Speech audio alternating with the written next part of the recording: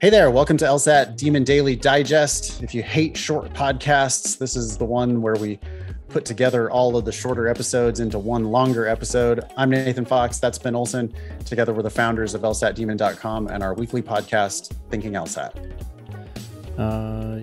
This email from Angela. Yeah, so it turns out to be a whole chain. I was going back and forth with Angela via email. I manage the daily at lsatdemon.com email address. And so Angela emailed in and I responded, but she said, "Hey guys, I really enjoy the podcast and LSAT Demon in general. I've been studying for the LSAT since the end of February 2022 and my score has barely changed. I've taken 3 practice tests and I've gone from a 151 to a 152. Based on what Nate has said in the past, I know that 3 tests are not enough to determine if I've improved. However, I was planning on taking the June LSAT and have not signed up yet due to my low score / slow progress. I've been working full time and was just recently approved for part-time to focus on my studies. Given my low score, I do not think that taking the June LSAT will benefit me. Should I set a goal for taking it in August? Is that too far away? Will I burn out? Thank you in advance, Angela." I mean, let's start, Ben, with, do you think she should take it in June? No. Clearly not. You're Nope. miles away from your goal. You've only done 3 practice tests. You haven't done enough work. You're not ready. So don't take June. Should she set a goal for taking it in August? I don't care about someone loosely setting a goal in the sense that they're aware of when that test is, they're aware of when the registration deadline is for that test. And in the back of their mind, they're thinking, okay, there's a decent possibility that I might end up taking it. But August is it? I don't know. You have to be open to how you progress. Are you going to get to where you want to get? I mean, I could see Angela getting to the mid 160s and being okay, great, based on her mindset right now. But hopefully by that time she's thinking, mid 160s, I actually want to do a lot better, and decide to keep going. So it's really a decision you have to make before the registration deadline, not months before. Yeah, we don't have a registration deadline yet for August, by the way. I think that's because LSAC considers that the new cycle, right? They reset the cycle before the August test, which feels kind of arbitrary. But anyway, I guess they have to reset it somewhere. So why not right around the time school's starting? That seems to be what they do. So we don't know when the registration deadline is for August, but it'll be 6 weeks ahead. If history is any guide, it'll be 6 weeks ahead of the August test. So it'll be beginning of July, probably, end of June, maybe. And you should make the decision whether you're going to take the August test once you get to that deadline. And they haven't even sent out, any announcement about registering for the August test. So you could set a loose goal of boy, I would like to take it in August, but the goal needs to be, I'm prepping hard for the LSAT whenever I end up taking it, and maybe I'll take it in August. Of course, law schools only care about your highest score, Angela, so you might need to take it also in September and beyond. You also might not be ready for August, in which case you're definitely taking it in September or beyond. And you need to be planning for multiple attempts. Law schools only care about your highest score. Yeah. Before we read on, I want to talk about this one question she says. She says, "Will I burn out?" What does that make you think about Angela's mindset? It makes me kind of think that she's already burning out. She's already not liking it. She's not enjoying the process. She's not having fun with it. Yeah. She's probably thinking about it in a lot of wrong ways, which I get into later. I was excited to talk to you about this because I think that what we have here is, once I go through the back and forth, well, we'll see what you think. But yeah, I think that she's actually been studying inefficiently. Which isn't fun. No, it is not fun. I don't think burnout has to happen. No, I don't think it does. Yeah. And this is what I wanted to get at, is that I feel like if you're anticipating it, it's kind of, I just read this thing by Clayton Christensen. Have you heard of him? He's like a kind of a well-published business school professor who wrote like the Innovator's Dilemma. But anyways, he has what he calls the 100% rule. And his idea is it's easier to commit to something 100% than 98% because you're sort of like, dude, I could vouch for that 1,000,000%. Specifically, well, I mean, not to get too real for everybody, but I quit drinking recently. I quit drinking 7 months ago. Yep. After trying to moderate my drinking for 7 years. Where it was like, I know I'm drinking an unhealthy amount. This can't be good for me in the long run. What am I doing? I wish I wasn't drinking this much. And I would like try to cut back. And even if it was like, okay, 98%, you know, I still do drink, but I'm not gonna, I'm gonna moderate it, you know, like, oh, well, I could have one beer. Yeah. Okay. That was really, really difficult. In fact, I failed. I mean, I completely failed to moderate that for forever. I just like, and then when the only times that I was ever successful is when I didn't drink at all for some period of time. And then it was actually super easy. So I would be like, no, dry January. And I would do it with no problem. Yep. If I committed to it, if I decided I was doing it, and I had to have somebody else maybe to help me to like, okay, we're doing this. All right, we're doing it. Dry January. Yeah. Or last year I did 90 days. Yeah. Because I knew I needed a break and I quit for 90 days and it was not hard at all. It was like, no, I thought about it a lot. Yeah. Crossed my mind a lot, but I didn't like want to do it. I was just like, no, because I'm not doing that. Yeah. And then once the 90 days was over and I tried to moderate again, impossible. Could not happen. Was never going to happen. Well, and then 7 months ago I quit again. And like, I don't know. I feel like I quit now for real.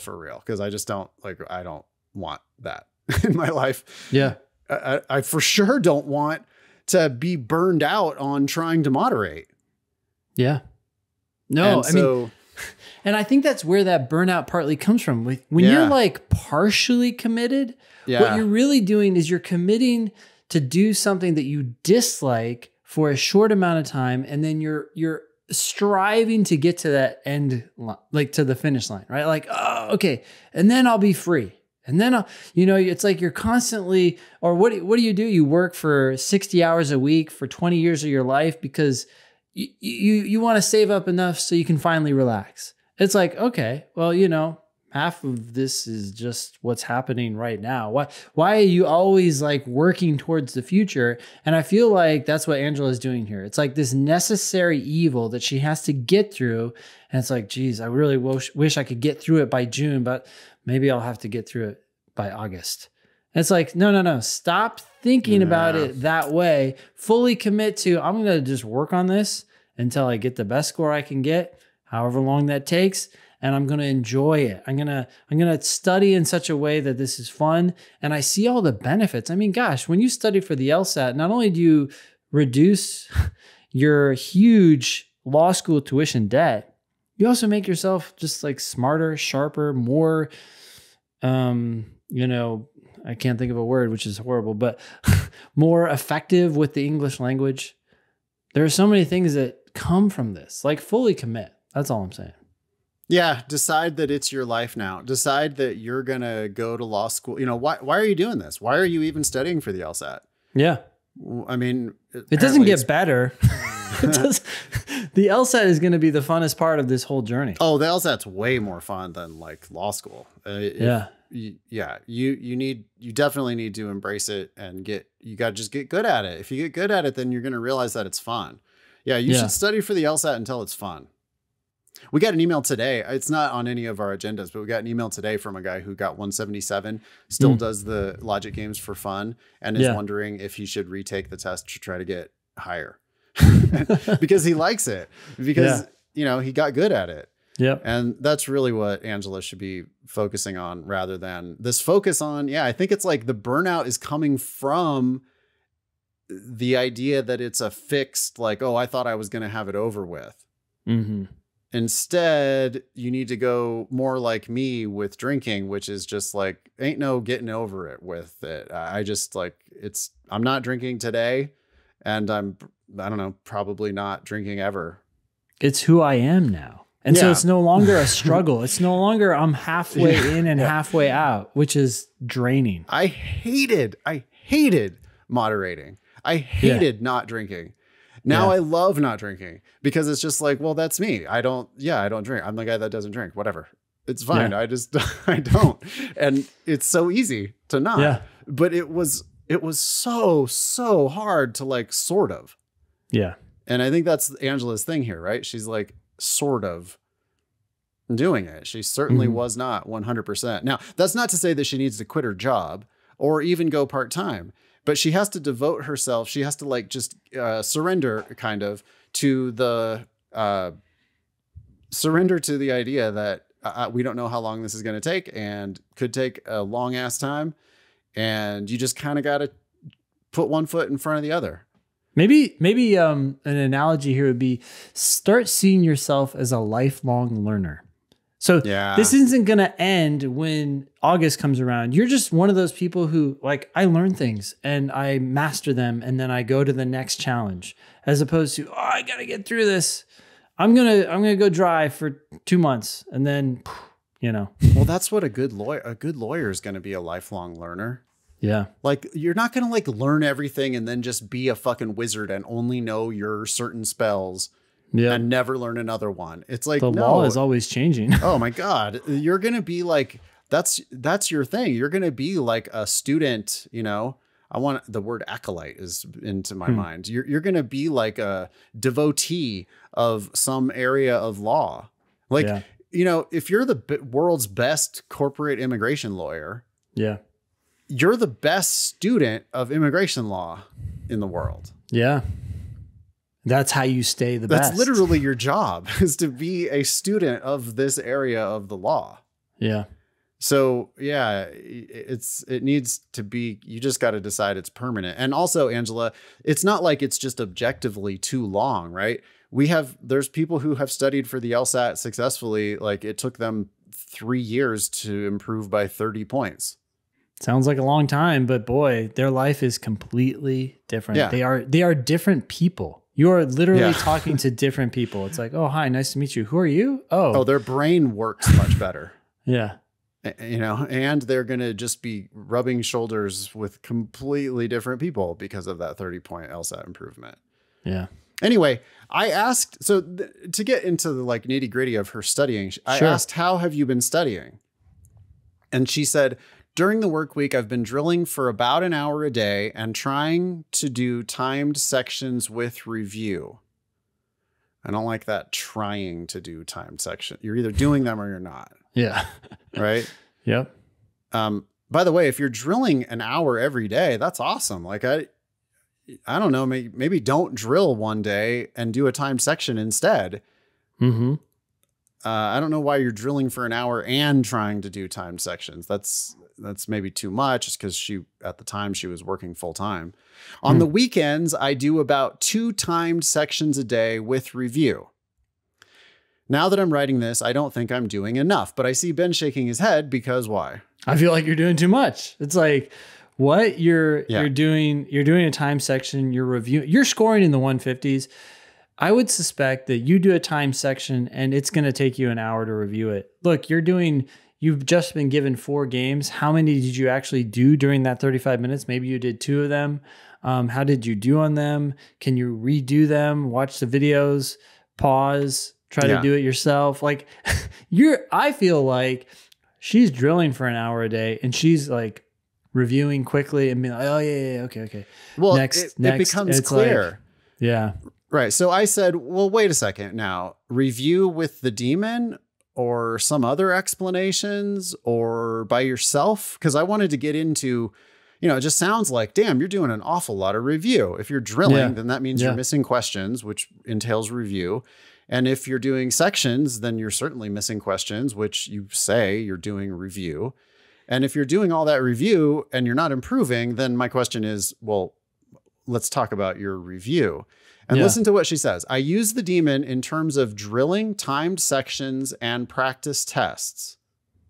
I review with myself first, and then if I get it wrong a second time and can't figure out why, then I use the daemon for explanations. Jeez Louise. Well, if you're getting wrong the second time, you're really far off the mark.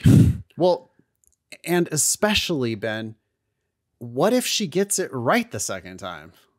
That's the problem. That's like, that is That's the problem. 95% of people, right? Like if you said, well, I'm going to eliminate of course one wrong answer here. What if you can't like, pick the answer you know. picked?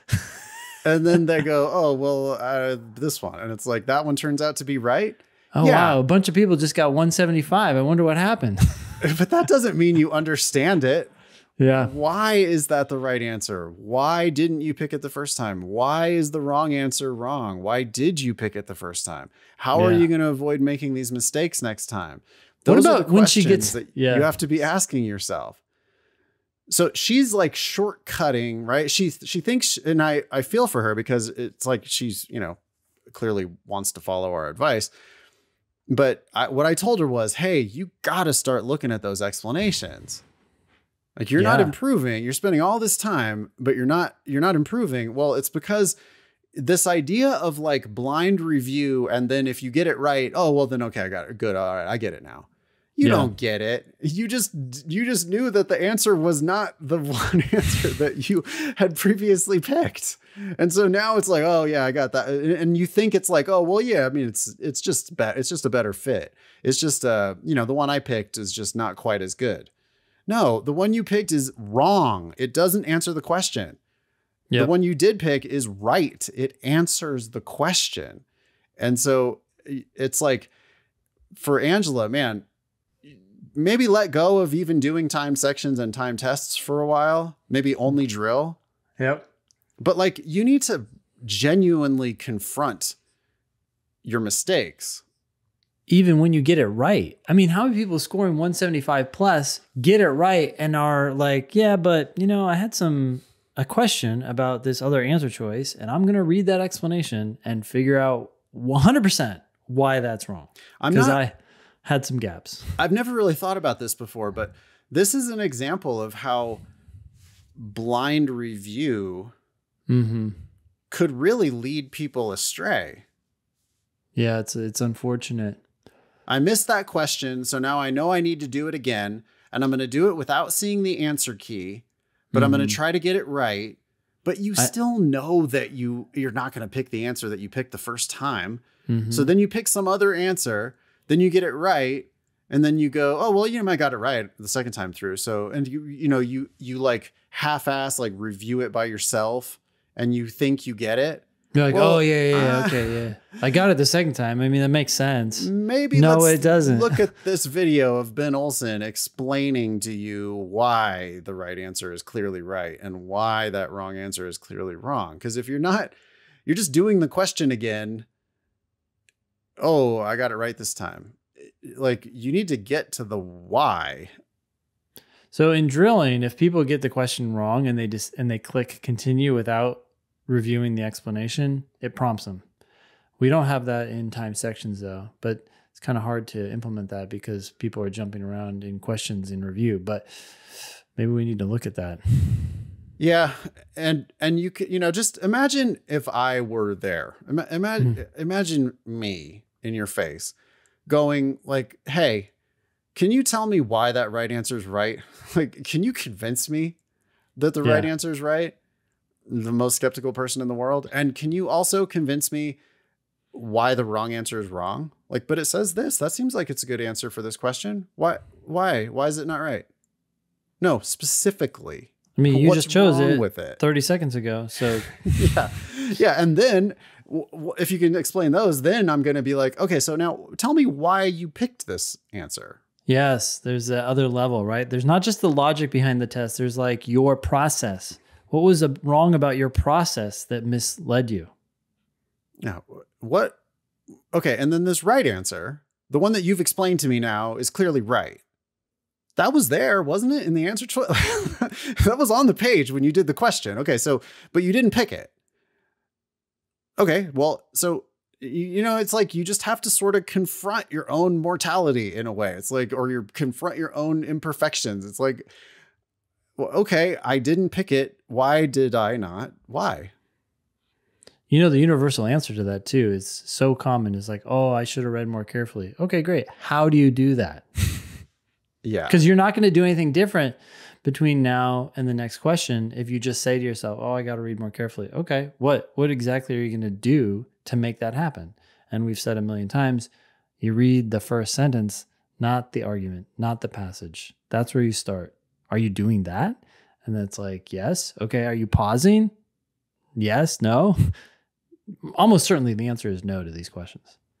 I have great hope for Angela, but she absolutely does need to go deeper. You know, she's so concerned with, well, I got to do my hour of drilling, plus I got to do my time section, plus I got to do my 2 time sections per day on the weekends, plus I got to do full tests sometimes. And it's like, no, you need to understand one of your mistakes today, right now. Like you need to really dig in there and figure it out. Because you're Angela, you're making the same mistake on every damn test. You're making the same 10 mistakes every single time you sit down to study. Because you're not learning enough in your reviewing. Today we have an email from Nikki. Yeah, Nikki sent us a graphic. We'll figure out how to distribute this along with the episode, I'm sure.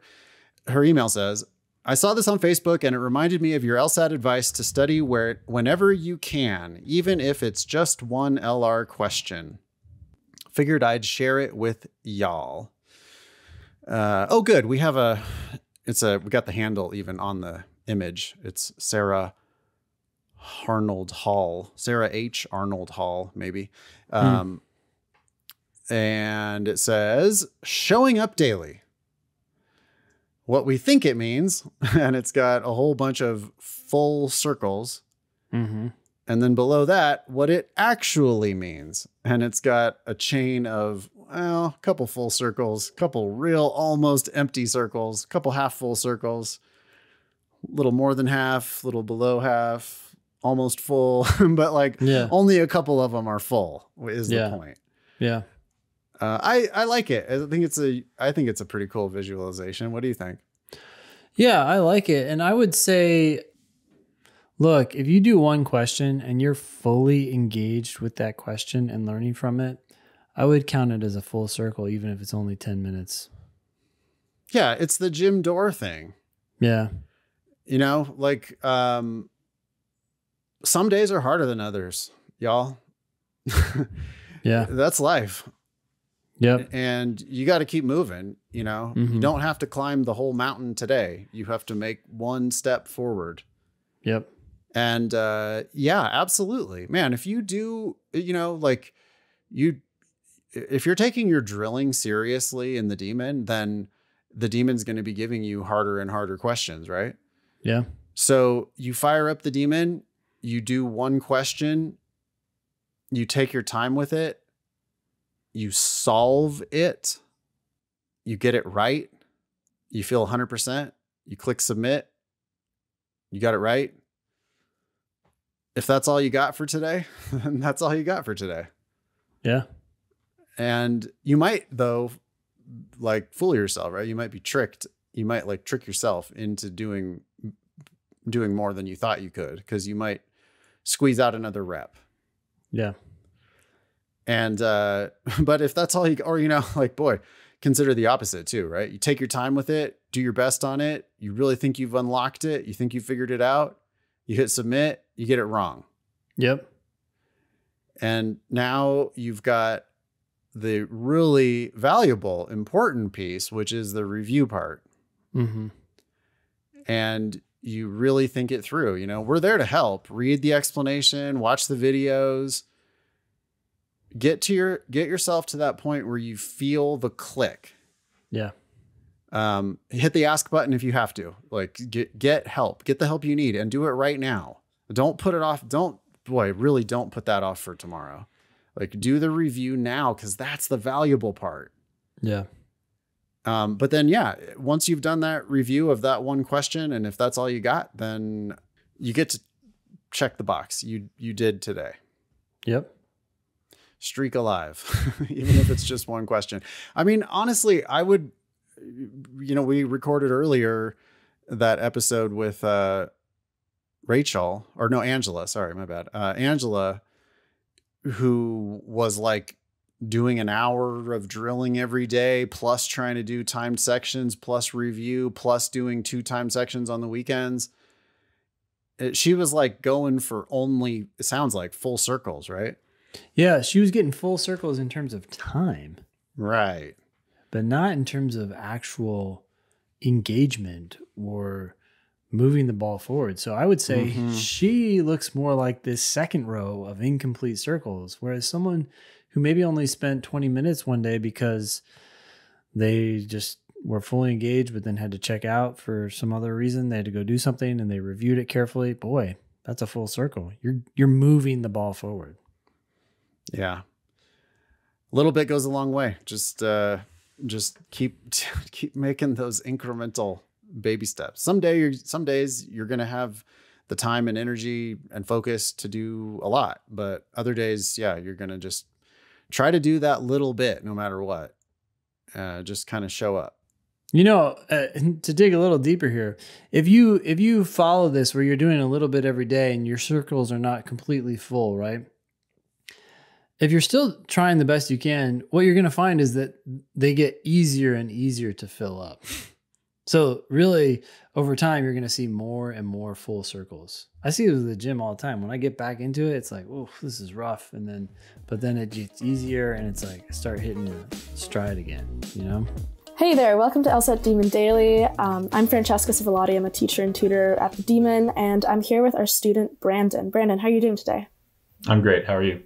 Great, thanks. Happy to be back on the podcast.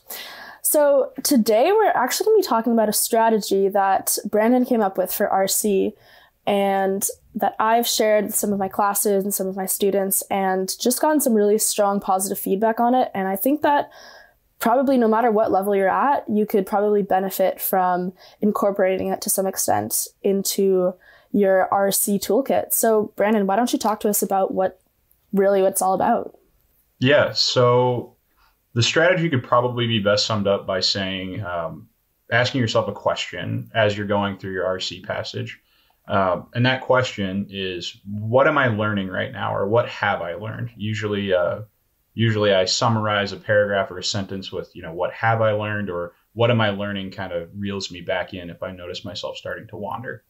Yeah. So really everything that we try to teach at the Demon is just about making the test more simple. And this strategy is about as simple as it gets. It's really just a way to kind of check in with yourself as you go through it. And when you get to the end of the passage, of course, you want to be predicting what the main point is going to be and kind of recapping it in your head in that way. But that doesn't mean that you have to just save that for the end of the passage. Do you find that this is something that helps with drifting off in attention or anything like that? When do you usually use this? Yeah. So first of all, great question. It's super holistic, right? As I'm going through sentence by sentence, and that kind of writes large as paragraph by paragraph, and then, as the whole passage, I've almost started using it as a mantra, right? So I'll get through a sentence and I'll ask myself, what am I learning? What have I learned? It puts me in a headspace where I can both start to predict a little bit about what's to come. So I'm really engaged with the passage, whether it's the super dry science stuff that I don't personally enjoy, or if it's, if the topics like law that I really love, the stuff that really gets my goat. Regardless of the subject matter, it keeps me engaged and kind of forces me to think ahead.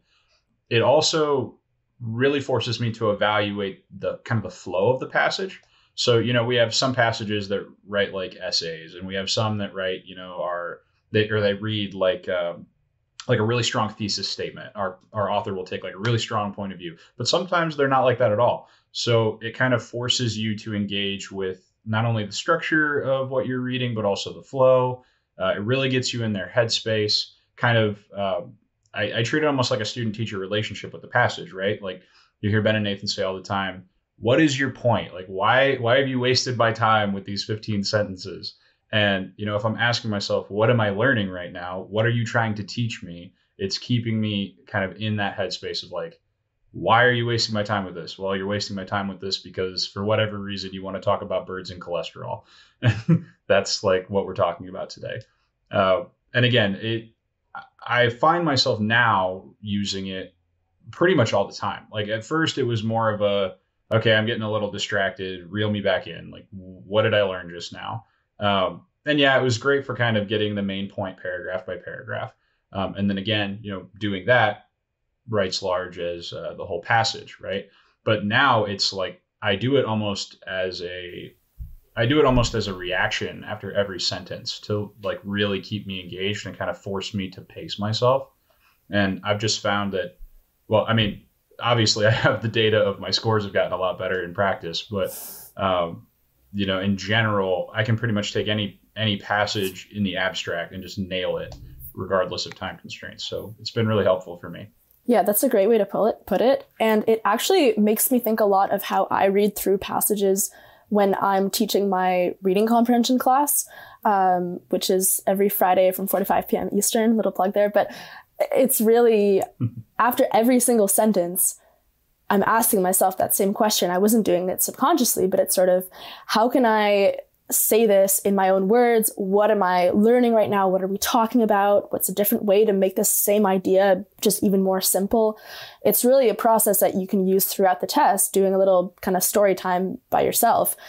And I really liked how you were talking about how on these RC passages, a lot of the time the content is just extremely boring to most people. It's very strange stuff also sometimes, just things that we're not used to reading about, things that we would probably not choose to read about for any other reason. But it nonetheless is something that stands between you and achieving this goal of yours to get into law school and to go for free. So you better figure out a way to make it interesting, right? And if you remind yourself that you're always learning on this test, you're learning about something. It might not be valuable to you ever again, but you're learning about something. And if you are a person who enjoys learning for the sake of learning, just asking yourself, what am I learning about right now, can be a great way to bring you right back into the moment. Is there anything else that you want to say about that, Brandon? Just I think it bears noting that it's not, you know, purely my invention. It's something I kind of came up with, but I definitely want to give credit to Ben in some of his older videos when I was studying logic games, especially early on. So he has this statement you constantly see when you're drilling games, which is when you get stuck on a game, you ask yourself who's left. Well, what am I learning right now? That question was kind of born of the same logic, right? Of, okay, I've hit this spot where I'm losing myself a little bit, or I'm losing track of what was important to be paying attention to. So how can I reel myself back in? And I think that's where, again, it's almost like reps at the gym, right? You go through this activity, you go through this exercise, and the more you do it, the more subconscious that muscle memory becomes. So now, you know, whereas originally I was almost doing it out loud whenever I would drill, now it's just like I do it subconsciously in my head as I'm going. And, you know, send me your most boring stuff on the LSAT. I'm going to stay engaged with it using that question. So totally. It goes to show that your strategies on one section are probably going to transfer in some way to every other section, because the LSAT is only testing the same core set of skills over and over again. I'm Dylan Horowitz. That's Nathan Fox. He's my boss, the founder of the LSAT Demon. Nathan, this is your show. How do you want to get started?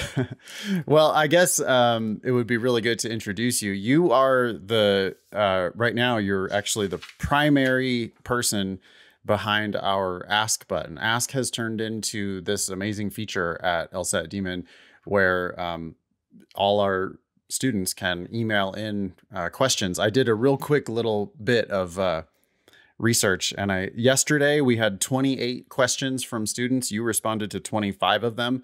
Today we had 18 questions, Monday we had 28 and you responded to 25. Tuesday we had 18 questions and you responded to 12 of them. I wanted to thank you for all of that hard work. I also think it's just going to be cool to talk about like what your life looks like on the ask button. But maybe you want to introduce people. I mean, like, where are you? What do you do? What's your whole thing?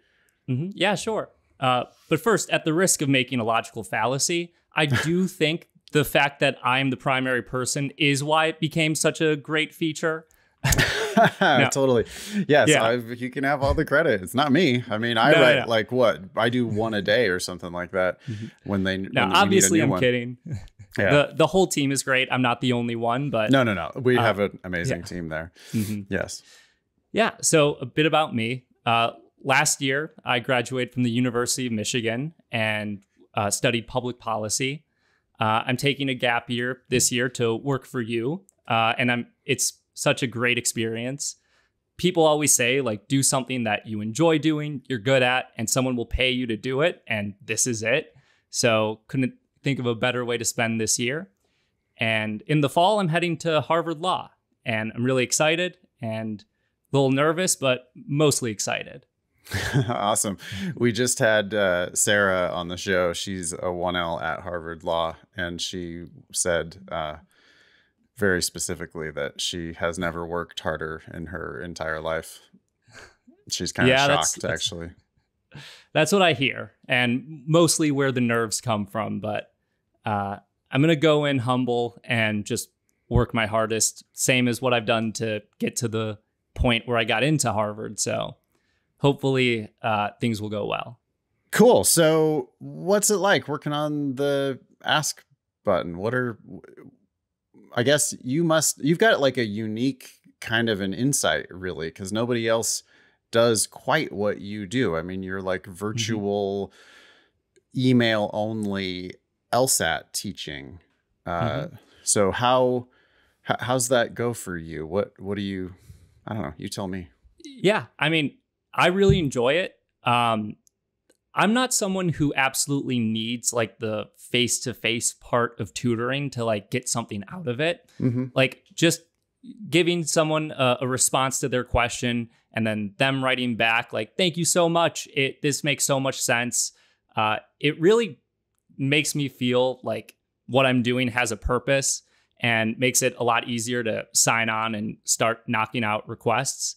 But I think what's so interesting is how I can go from one request with a student at a certain level and then talk about the test a certain way to make them understand. And then you get someone else who is at a completely different level, who demonstrates like such great mastery of the stuff, but has a few lapses in their understanding, and being able to engage like that. The variety just always keeps things interesting. And of course, variety, not just in the level of the students writing in, but in the kinds of questions they write.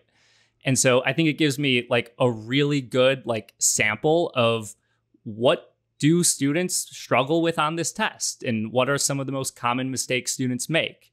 And it's just been a lot of fun doing that.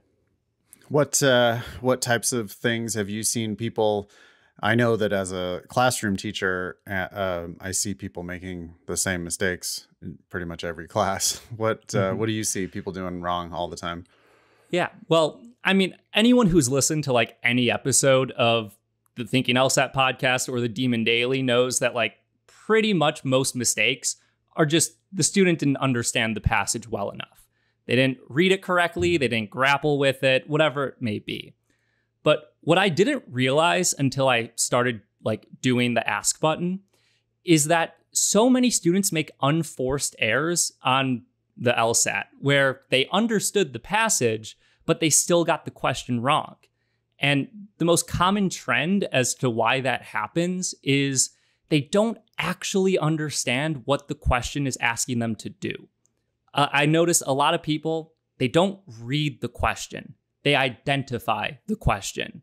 They just glance at it and they go, oh, that matches like this archetype of what a, necessary assumption question is. But they don't actually know what it is that question is asking them to do. I would think, that happens at a higher level where students are even familiar with the idea of question types. It happens at lower levels too, where people, they just don't they're not even familiar with question types at all, but they still just don't read the question. They're like not answering the question. Yeah. It's hard to describe why people don't do it. Yeah. And when I get like, there are occasionally times when I don't mind this, but people like fervently argue against me who are just, they're incorrect, but like they're passionately defending their side, which I guess there is, some nobility in that. But where I see it the most is with people who misinterpret the question and they are absolutely sure that they correctly answered the question they thought they were answering, but not the real one. And I have a few examples of this. Like, the difference between a must be true question and a supported question is like obvious to like you and me. Like, for a must be true question, the right answer is something that absolutely needs to be proven by the passage. Yeah. Supported questions is just something that, the passage suggested, or it's supported but didn't prove it. Significant overlap, though, because if we Yes. find an answer that is proven by the passage, then that's the answer. Yeah. Okay. But the amount of questions I get that like argue against an answer choice on a supported question, because they're like, oh, well, technically, isn't it possible that this isn't really true? And It's like, well, yes, but that's you're holding this answer choice to too high of a bar. Right. And we see this a lot on strengthen and weaken questions too. Like, for a strengthen question, they're like, wait, even if this answer choice is true, it's still possible that the conclusion isn't really proven. And it's like, yes, but strengthen questions are about making the conclusion more likely to be true, not about proving it definitively, which of course is a sufficient assumption question. Right. Yeah, I totally get that. One of the things I've found myself saying a lot in class recently is that you have to interpret one of the answers in a way that makes it make perfect sense. So it doesn't have to, on a strengthened question, prove the argument. It doesn't, on a supported question, have to be proven by the facts. There can be like quibbles with these answers, but you've eliminated the other four. Like, you can't pick the other four answers. And one of the answers was intended by the test makers to be perfect. They're like lawyers. They're very literal people. So the correct answer does answer the question. And when they say which one of the following is most strongly supported by the information above, well, one of the answers, it doesn't have to be proven by that information above, but they meant for one of those answers to be correct. And so you can say, well, this doesn't necessarily have to be true. Yeah, but I can say, I know, but of those five, it's the one that is best supported by those facts. And look, here's the facts that support this answer. This is what they meant. You could twist it. You could interpret it in some weird way that it's wrong. But the other four answers are just straight wrong. And this one answer is what they meant to be correct. And you do have to so it's kind of like a irony, because on the first pass through, we're going to be like ultra hyper aggressively eliminating answers.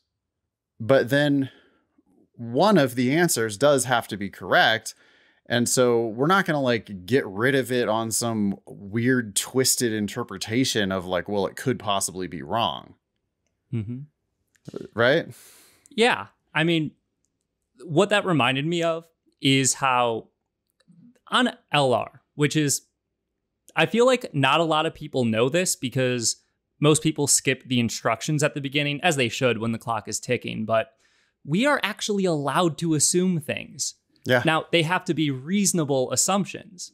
And what I get is well, for you, D is wrong because you said we have to make this assumption, but E is right and you said we make this other assumption.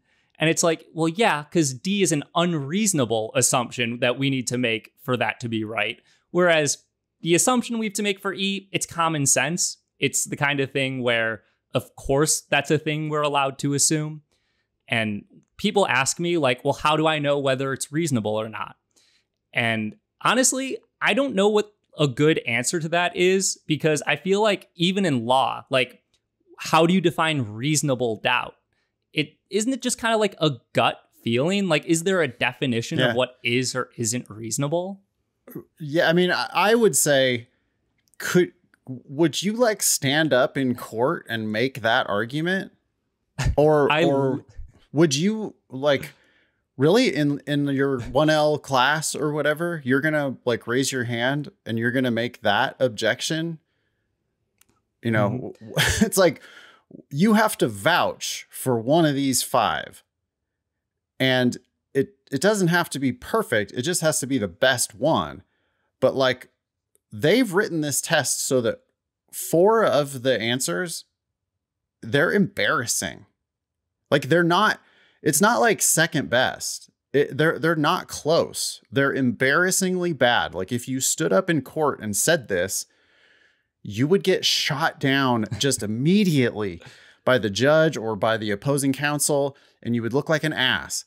And one of them, even though you might be on slightly shaky ground, it's like at least not a total tragedy to pick it.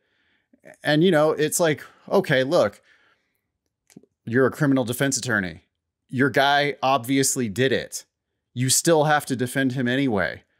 You're going to make the best case you can possibly make. And if sometimes you have to sort of be like, well, I mean, here, this is my argument. Well, okay, it's not like it has to be perfect. It just has to be better. And it's significantly better. It's not like it's slightly better. It's way, way better than these other answer choices. Yeah. I laughed when you said that because just today, a few hours ago, I literally wrote to someone, would you stand up in court and say, Your Honor, the thing they said? And it makes it so much easier to see like when you're being unreasonable, like really putting yourself in the shoes. I think it's just so important to like really think of LR as lawyer shit. Like that's what it is. Do you understand arguments and can you criticize them? Reading comp too, man.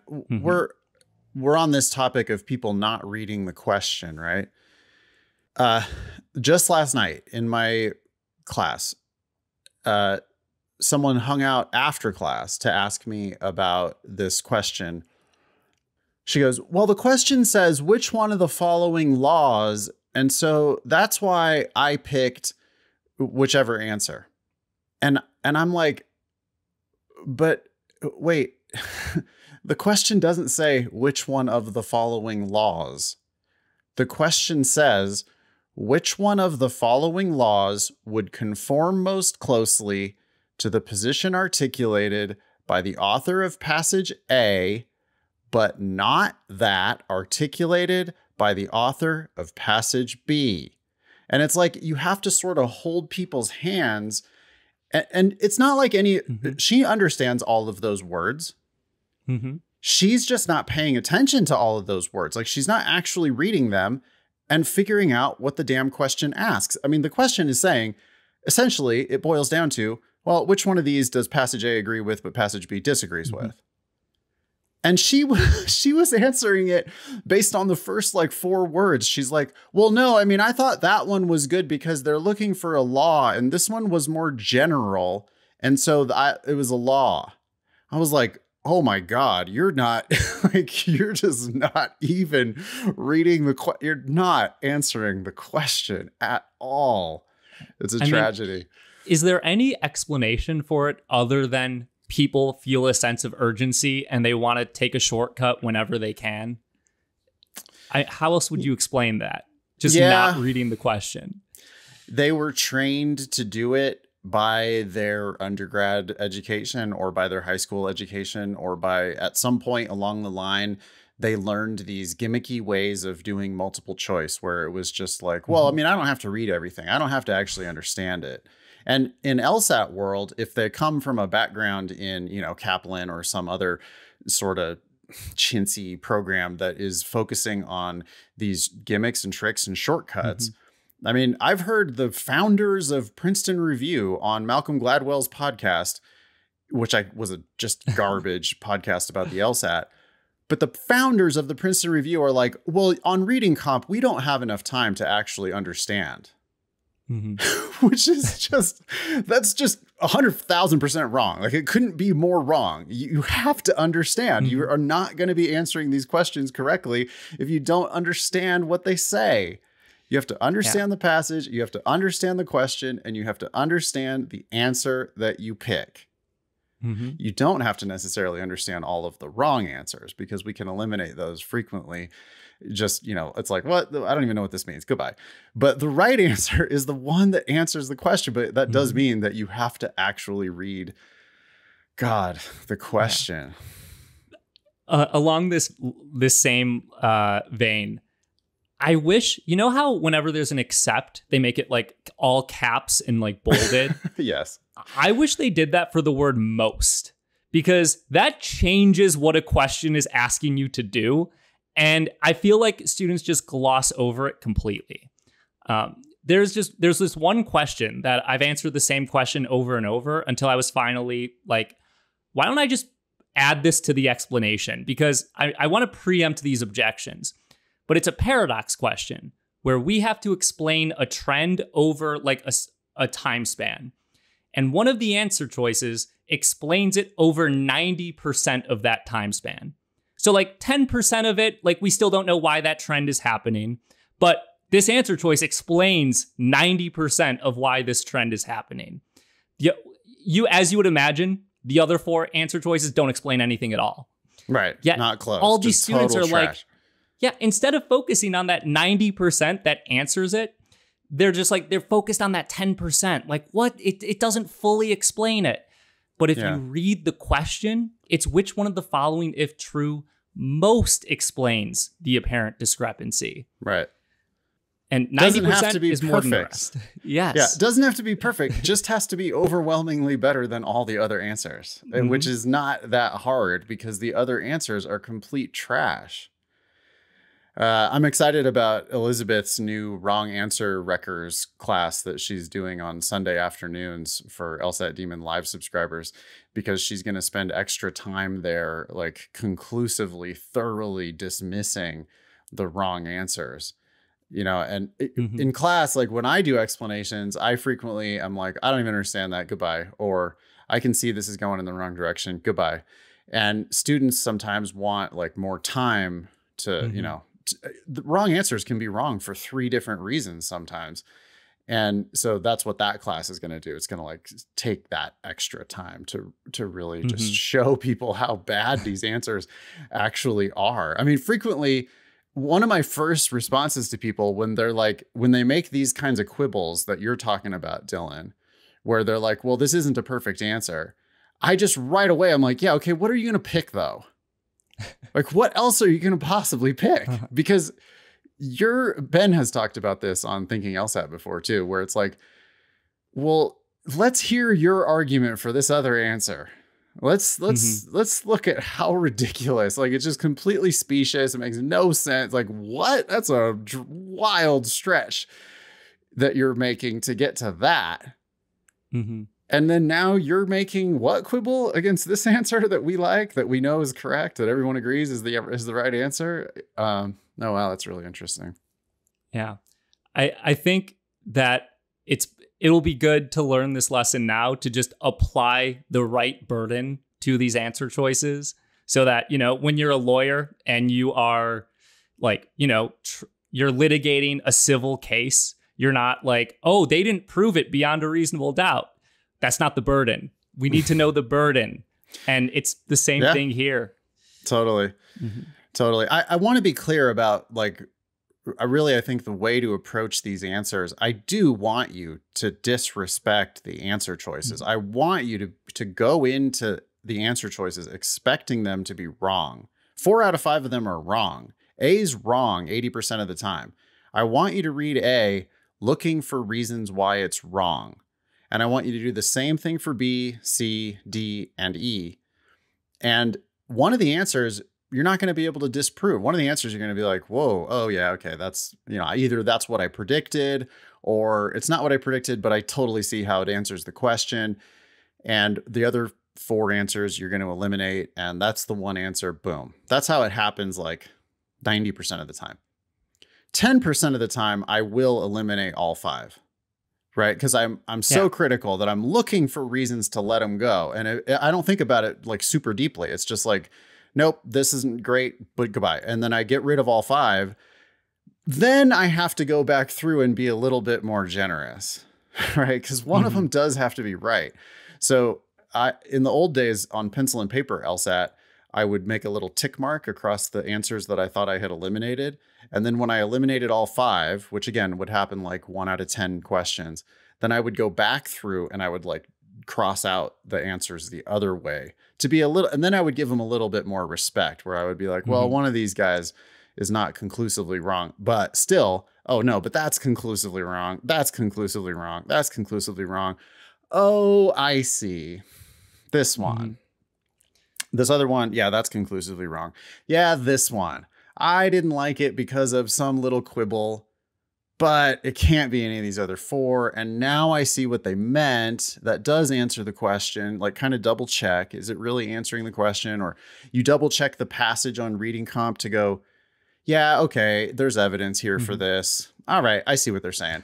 That's the answer. Yeah. And I don't think it could be understated how much better it is to eliminate 5 answer choices than to leave 2 open. Yeah, totally. The amount of questions that are like, oh, why is C better than D or something like that? And it's like, they say 2 completely different things. It's not like they're very similar, but like one word is different. Right. Like they just convey completely different ideas. And one of them answers the question definitively, and one of them definitively does not answer the question. Yeah, I had that last night on a sufficient assumption question. It was right at the end of class. And this dude, we were doing a pretty hard sufficient assumption question. And this guy is like he's sort of new to the demon. And I was yelling about how you have to predict the answer on a sufficient assumption question. And I really don't have any patience for anything that doesn't just, fill the gap. Like I'm going to predict the answer. I see what the evidence is. I see what the conclusion is. I know how to get from the evidence to the conclusion. So I'm going to predict the answer because that's how you do sufficient assumption questions.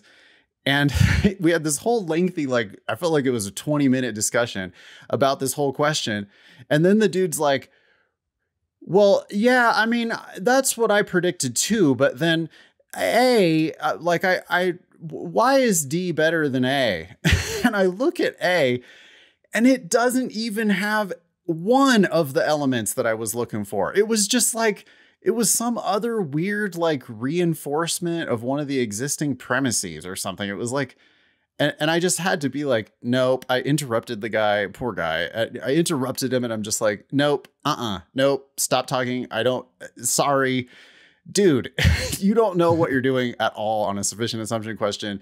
It's not like this answer is slightly better than that other answer. One of them is a sufficient assumption. That one isn't even close to a sufficient assumption. Like he was arguing about the 4th best answer, literally, because there were 2 other answers that were both sufficient and necessary. They were confusing sufficient and necessary on the right answer. Right. So it was like, oh, these 2, they have all the right elements, but they're just backward. And in fact, they're equivalent to each other, which makes them both wrong. But your answer is like, huh? What are you even? I mean, whatever. It just shows you that there's lots of room that these people can improve. That made me think of one of my favorite ways to start a message. And by favorite, I mean least favorite. I understand why A is right, but why is D wrong? Yeah. One of those things, though, that is a paradox. Yeah. You get why the right answer is right, but you don't get how a wrong answer is wrong. They're not the same. Unless you think they literally they say the same thing, then it's like, okay, let's clear up. This one's actually saying this. Yeah. But if you can tell that they convey different ideas and you know why one of them is right, I have a hard time, and maybe this is just a fault of me as this kind of instructor. I have a hard time understanding that. How you can know the right answer is right, but not how something that is completely different is wrong. Well, I think it depends on the question type. I mean, there's many ways to strengthen an argument. There are many necessary assumptions for an argument. There are many potential explanations for a paradox question. So it's actually two separate mistakes, right? The right answer is right because it answers the question. The wrong answer is wrong because it doesn't answer the question. But the right answer doesn't really have anything to do with the wrong answer, unless we were talking about a sufficient assumption question, and right? That is what I was thinking of. Yeah. Well, I was thinking of getting this question on a bunch of sufficient assumption questions. Right. But yeah, for strengthen, like, yeah, two things can strengthen it and one strengthens more. That's understandable. This email is to you, Nathan. It's from a Demon Live student. Yep. Says, regarding January 2023 admissions, in scouring the 509 reports on the LSAT Demon Scholarship Estimator, that's lsatdemon.com/scholarships, by the way, I discovered that many of the schools where my stats predict full/half or more tuition scholarships offer both August and January start dates. At your earlier suggestion, I reached out to several of them: Arizona, Case Western, California Western. She provided a helpful attachment. She's got a spreadsheet going with keeping track of people's phone numbers and their responses to her. Very lawyerly thing to do. Yep. And I discovered that their spring 2023 applications open in May or June of 2022. I was told that scholarships are equivalent to what I would be offered if I applied for fall 2023 admission. That's what they told you.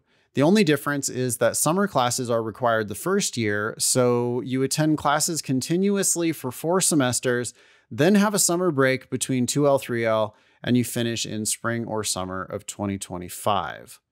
So, you graduate in, you could say it's 2.5 years, but you just have to go to your first summer. You're skipping your first semester and you're doing it during your first summer, basically. And your second summer, right? No. How do you get 4 semesters? Because it's like, I think she meant 5 semesters.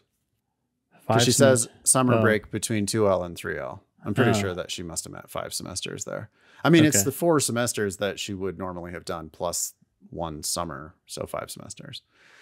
Anyway, with that in mind, would there be a downside to applying early, that is May/June 2022, and broadly to these 20 to 30 schools that do offer these start dates with my April of 2022 LSAT? All my other materials are ready. Relocating in December makes a lot of sense for me as my lease is on a calendar year cycle. Boy, that's an example of a very normal thing to be thinking about, but probably should not be at all part of your analysis for how you're playing this game. Yep. I mean, most leases, if you don't re-up, they just automatically turn to month, right? You may need to say that you want to go month to month, but yeah, you could go month to month or move somewhere else and go month to month. They might jack your rent up a little bit. You might be able to negotiate a shorter term, like negotiate a new 6-month lease or something. My problem is I'm not sure if she means to say, I think some of these schools she has confirmed offer the fall, or sorry, the whatever weird spring start. And what about the others? Right. And yeah, so, if you apply to a school that starts in spring, they've just won because now they're competing against much fewer schools. Yeah. So what she's trying to do is she's trying to apply early. So those applications open in May/June of 2022. She's going to apply to those schools right away for a spring 2023 start date. Well, it's just as long as you still apply in September for the schools that don't offer that early start date. I hope that's what she meant. I mean, it's just the problem with this whole plan is that I know based on her previous, we talked about her numbers earlier, and I know that it doesn't seem like she's getting the very best LSAT she possibly can. The schools are not, maybe she's happy to go to one of these schools for a full ride. Like whatever. If you're happy going to California Western on a full ride and that's like I really cringe when people seem like they're about to shortchange their entire legal career because they think they've got to hurry. This is a student who is a little bit older, and sometimes that makes people feel like they have to rush to get on with the rest of their life. And I understand that, but you're just moving huge numbers around. These are big dollars, and like rushing into this, I don't know. You need to apply with the very best LSAT you can get, and you need to apply broadly. I don't think all the schools have spring start dates, so you need to apply on the normal cycle. Plus, you could additionally apply to these spring start date schools. That's fine, but just don't make a decision. I mean, I guess the problem with this whole plan is that if she's going to relocate in December, then that means she's like, there should be applications that are still out. Yeah. Where the result hasn't come back yet. Yeah. So I go back to what Ben said, which is I feel like you're just like, these schools then are getting an advantage because you're going to give them more, and it's like, why? Oh, because her lease is going to expire. Not a good reason to do anything. You could literally just stay there and make them evict you, which would take months. I mean, it's like I don't know. That's not a good reason to make law school admissions decisions. Email daily@lsatdemon.com if you'd like to ask us a question or share some LSAT or law school admissions news. Thanks for listening.